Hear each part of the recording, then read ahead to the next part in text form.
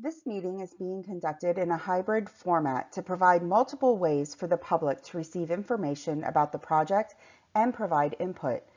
This meeting is being conducted in person, virtually through GoToWebinar, and over the phone. The purpose of this public meeting is to explain the project goals, present the recommendations, and hear your feedback on the recommendations. This public meeting was advertised and is being conducted in accordance with state and federal requirements, including Title VI of the Civil Rights Act of 1964. Public participation is solicited without regard to race, color, national origin, age, sex, religion, disability, or family status.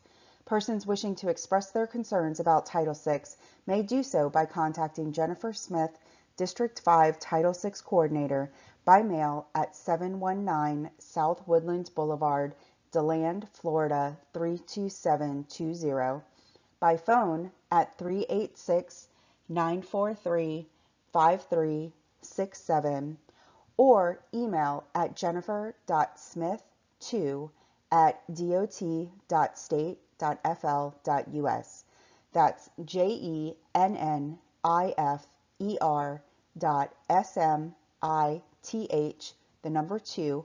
at dot.state.fl.us. You may also contact Jacqueline Paramore, State Title VI Coordinator, by mail at 605 Sewanee Street, Mail Station 65, Tallahassee, Florida 32399-0450, by phone at 850-414-4753, or email at jacqueline.paramore@dot.state.fl.us. That's JACQUELIE@dot.state.fl.us. This information is shown on a sign at the in-person location, on the project website, and in the meeting notifications. In this meeting, we will present information on two projects located on Orange Avenue in the cities of Orlando and Winter Park in Orange County. These projects are the result of a department safety study which showed a significant crash history along this corridor. The purpose of both projects is to enhance vehicle, pedestrian, and bicycle safety. The projects are being designed together but will be constructed separately. We will begin with the first project, number 445691-1. This project begins at Clay Avenue and ends at Orlando Avenue/Mills Avenue. This project is funded for construction in summer 2023. The existing conditions along the corridor include two 11-foot wide travel lanes in each direction. Approaching the intersections of Clay Avenue and Orlando Avenue/Mills Avenue, the number of through lanes drops to accommodate left turn lanes. There are 5-foot wide sidewalks on both sides of Orange Avenue. There are also crosswalks at the signalized intersections. There are no bike lanes. This project proposes to restripe this section of Orange Avenue to provide one 11-foot wide travel lane in each direction, a 5-foot wide bicycle lane in each direction, and a center dual left turn lane. To help with traffic flow, the project also proposes widening Orange Avenue to add a second left turn lane in each direction for vehicles turning north onto Orlando Avenue and south onto Mills Avenue. Minimal tree removal is expected to accommodate the extra turn lanes. Signal adjustments are also proposed for this intersection. To increase pedestrian safety, the project plans to add a mid-block crossing between Westminster Street and Berkshire Avenue, which would include additional lighting and a flashing pedestrian activated signal known as a rectangular rapid flashing beacon, or RRFB. Finally, minor drainage adjustments, bus stop modifications, and curb ramp reconstruction to meet current Americans with Disabilities Act, or ADA, standards are being proposed. The RRFBs are flashing lights that are pedestrian activated and give more visibility at marked crosswalks to alert drivers to pedestrians. The two rapid flashing yellow lights are mounted below a yellow pedestrian crossing sign.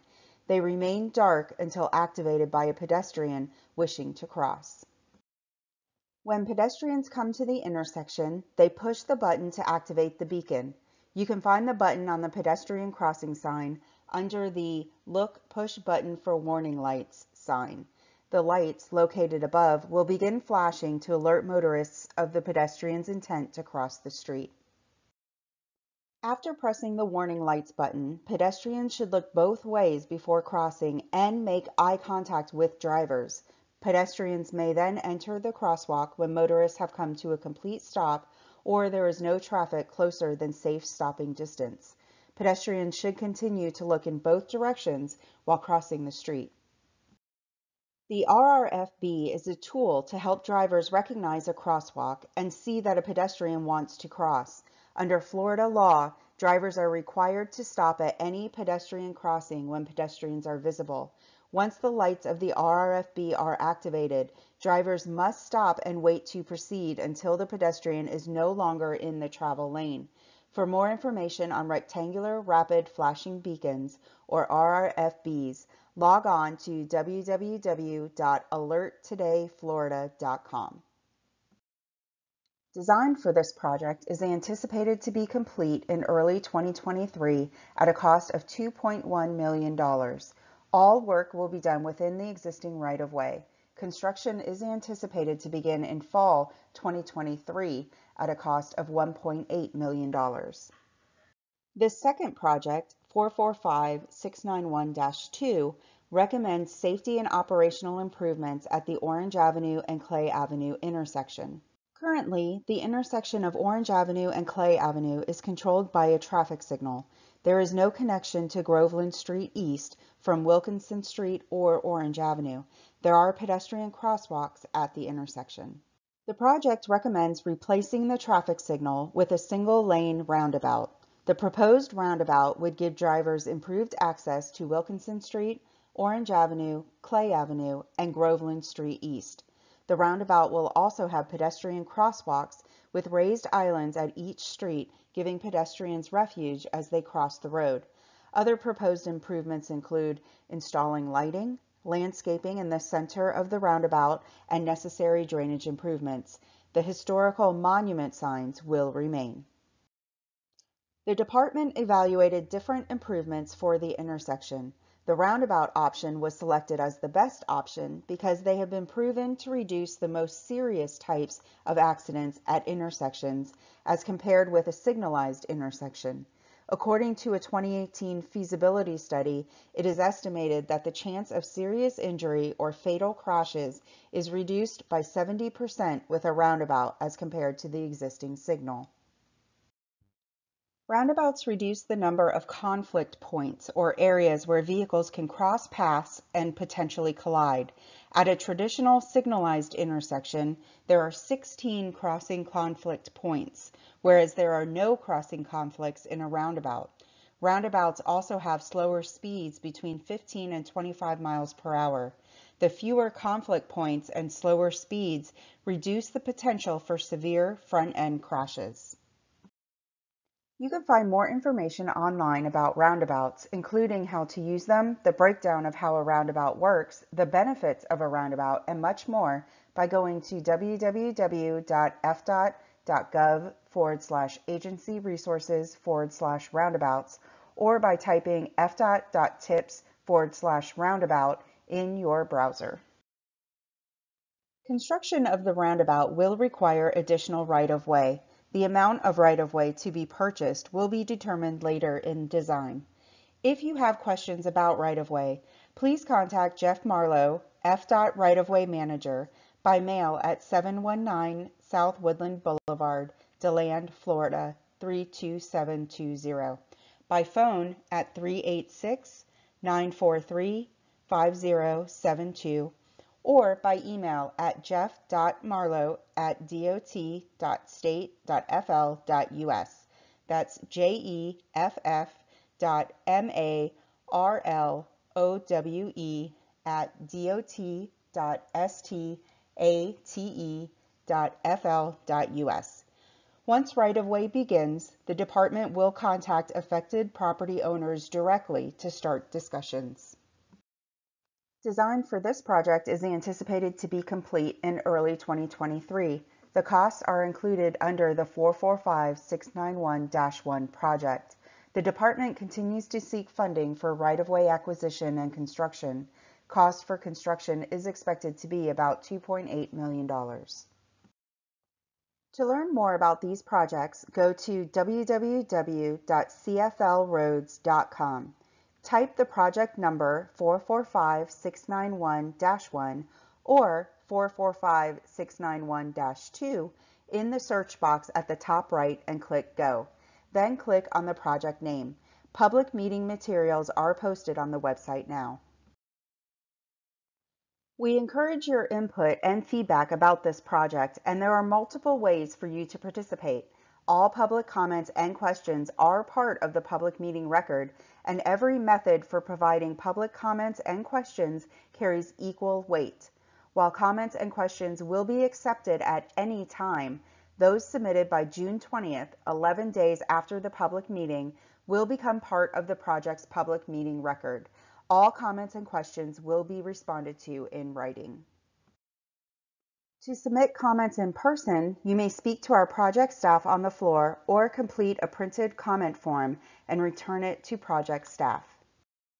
Written comments may also be submitted on the project websites at www.cflroads.com/project/445691-1 or www.cflroads.com/project/445-691-2. You may also contact the project manager directly by email at joseph.fontanelli@dot.state.fl.us. That's JOSEPHANTANELLI@dot.state.fl.us, or by U.S. mail at the Florida Department of Transportation, 719 South Woodland Boulevard, Mail Station 542, DeLand, Florida 32720. You may also call the project manager at 386-943-5234 to provide verbal comments during normal business hours. The contact information is also available on the public meeting notification that you may have received by mail. On behalf of the Florida Department of Transportation, thank you for attending this public meeting and providing your input on this project. If you have comments or questions after the meeting, please submit them by June 20th. Contact information, a recording of this presentation, project documents, and other exhibits displayed at the public meeting are posted on the project websites at www.cflroads.com/project/445-691-1 or www.cflroads.com/project/445-691-2. Have a good evening.